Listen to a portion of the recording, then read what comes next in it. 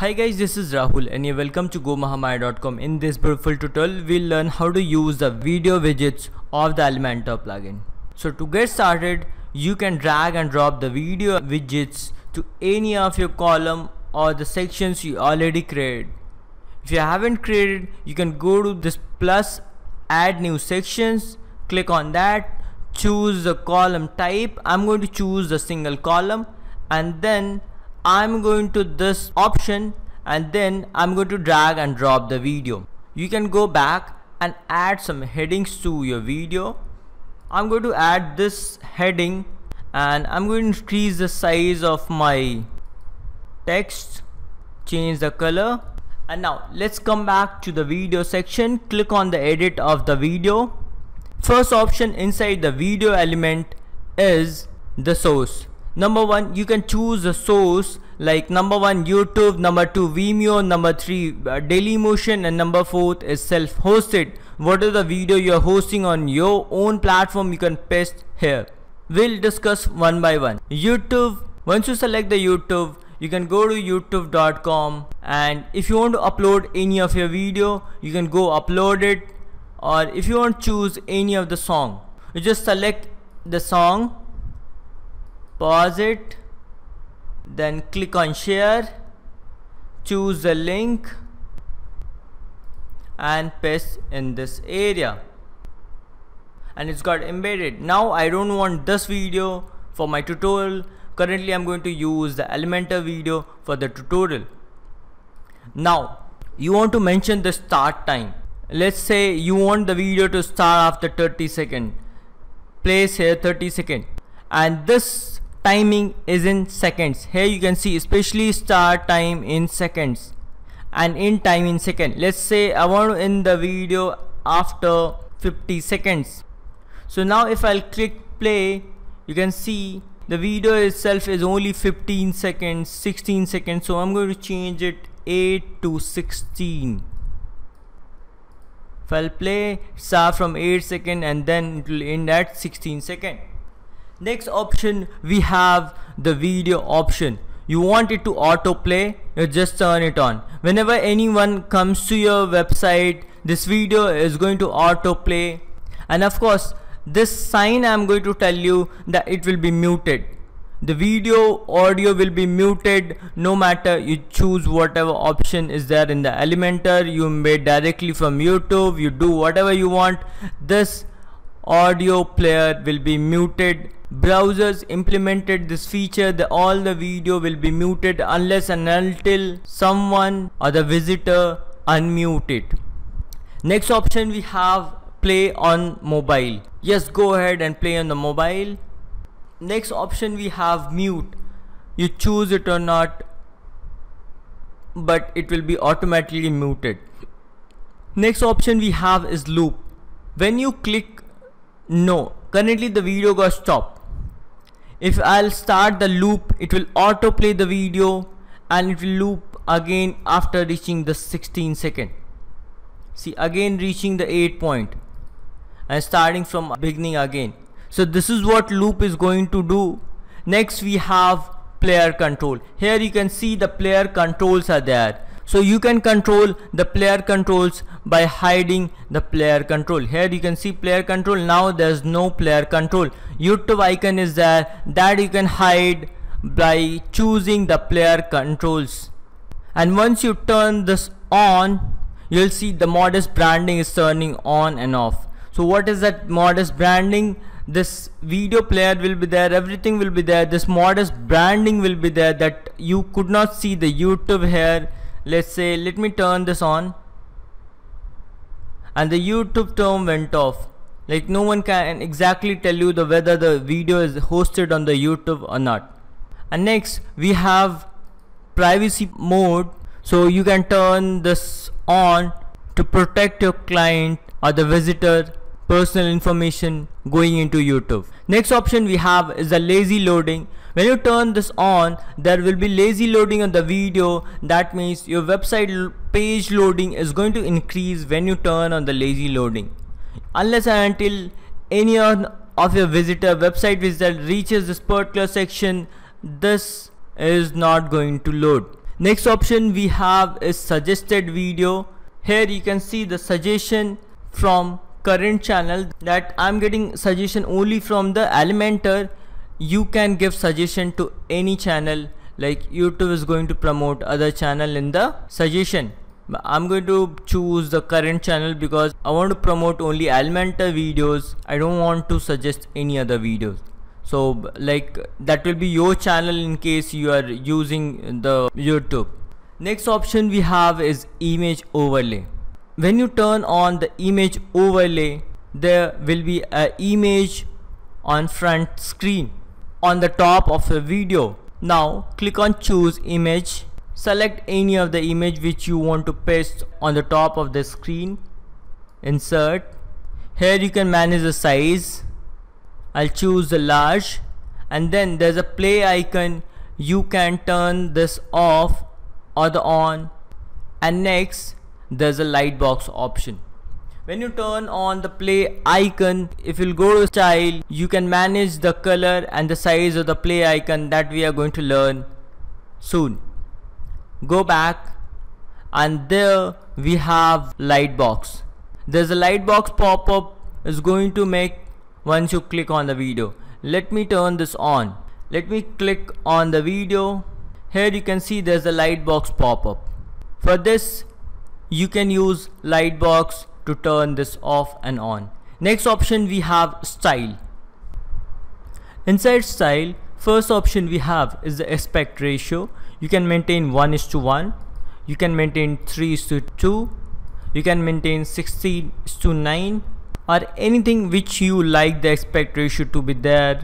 And next option we have a CSS filter. You can add blur, brightness, contrast, saturation and hue for your video and your video background.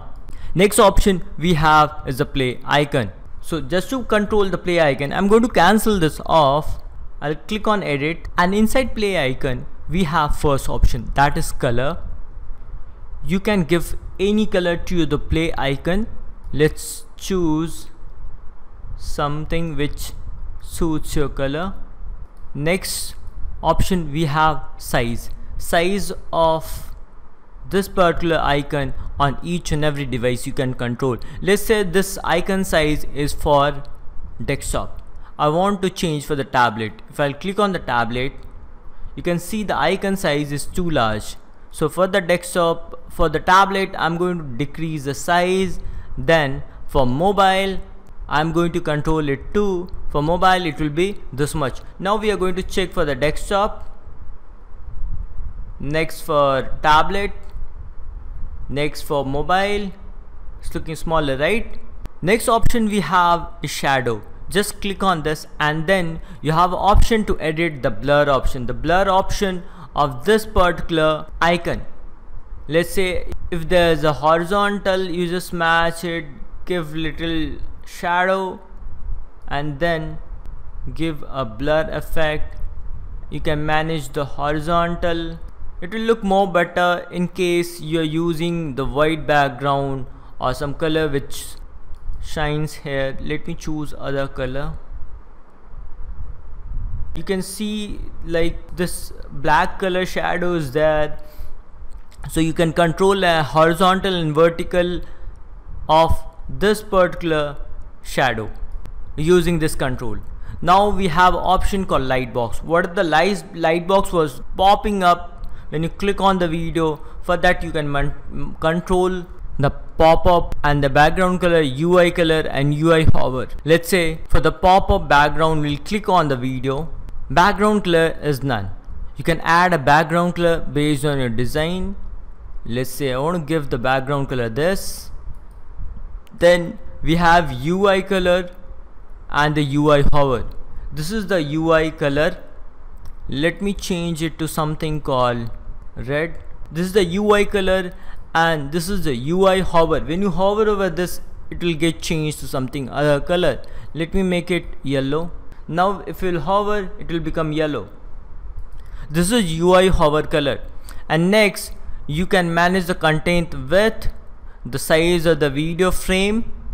Next option we have content position. Light box pop-up, you want that to be on the top or you want that to be in the center. Next option we have enhance animation, how you want the slide box pop-up to appear when the people they click on it, fade in down, or you want fade in right, or you want fade in up, or you want zoom in, zoom out. So you can add these animations. So this much only was there in the YouTube videos. Next we are going to content section again, and then we are going to change to Vimeo. I'll cancel this off and I'll click edit. Then Vimeo video is there. So if you have hosted any of your video inside the Vimeo, you go to the videos and then you'll find share option, copy the link and paste in this area.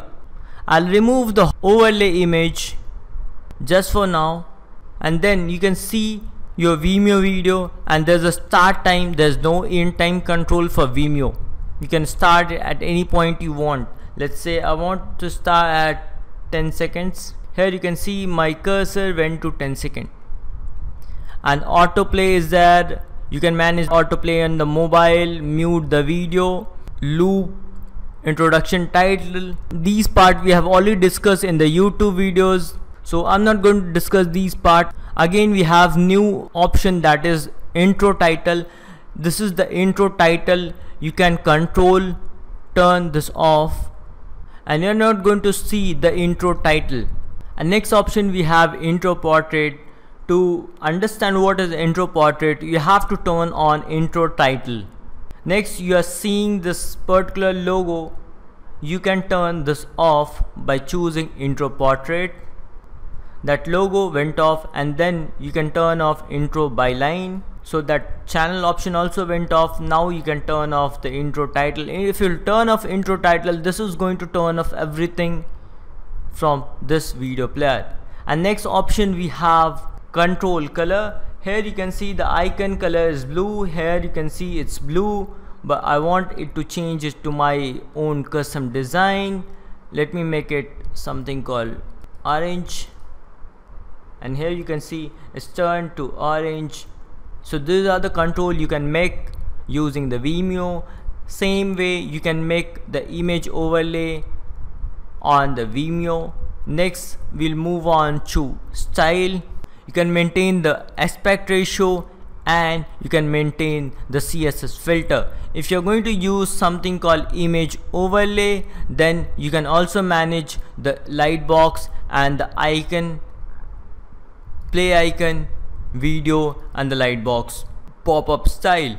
It will be same like the YouTube. Again we'll go back to the content, and next option we have is Dailymotion. Let me turn off the image overlay to understand how Dailymotion works. When you select Dailymotion, you'll find a link in this area. You can paste your link, go to Dailymotion. Once you're on the Dailymotion page, you selected your video, then copy the link of the video and paste in this area, and you'll see your video will get embedded. You can control the start time for your video, and then you can choose autoplay, play on mobiles, mute mode. You can turn it off and on. You can control the player's control. You can remove any, let me remove, there's a blur option. I have to remove this particular blur from CSS effect. Just I removed it. And then we have player control. If I hover over this, you can see the player control. I'll turn it off and you cannot see any player control. It will be all completely branded. You can turn off the video info. I'll pause this and I'll turn on player control, and then you can see here the video info. So this is the video info. You manage with the video info setting, and then we have a logo that you can turn off or on. Then we have controls color. Here if you hover over the video, you can see there's a control color that is yellow that we selected for the Vimeo videos, that you can change and make it something to blue. Now if I'll play, you'll see the blue color. Next, similarly you can add the image overlay, and you can control the Vimeo aspect ratio, CSS filter, and you can adjust image overlay if you're turning this on. Next option we have inside the content is self-hosted videos. If you hosted your video somewhere else, you can enable this and paste the URL, or you can choose the video from your gallery. Hosting the video on your own gallery is not recommended because your server is not optimized to deliver the video at the fastest speed. So use some source like YouTube, Vimeo, daily hosted platforms to host your videos. So I hope you find this video useful. If you did, give thumbs up and subscribe to my channel for more further updates. Thank you.